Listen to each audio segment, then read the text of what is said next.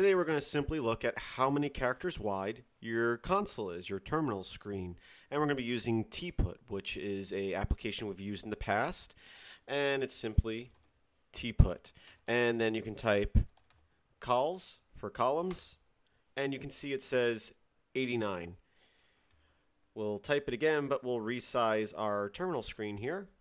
And we'll hit enter there, 78. And you can see when I resize, at least with the GNOME terminal, it tells you how wide your terminal is.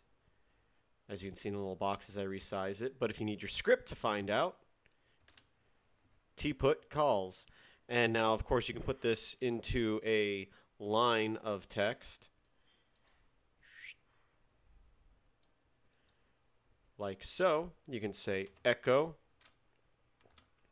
my shell is, and you can do $ and parentheses. Inside the parentheses, put your command. Tput calls. My shell is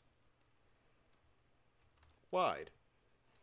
And what this will do is it will not display the command, it will display the output of that command. So we'll hit enter, and it says my shell is 82 wide. 82 what? Characters or columns, however you want to say it.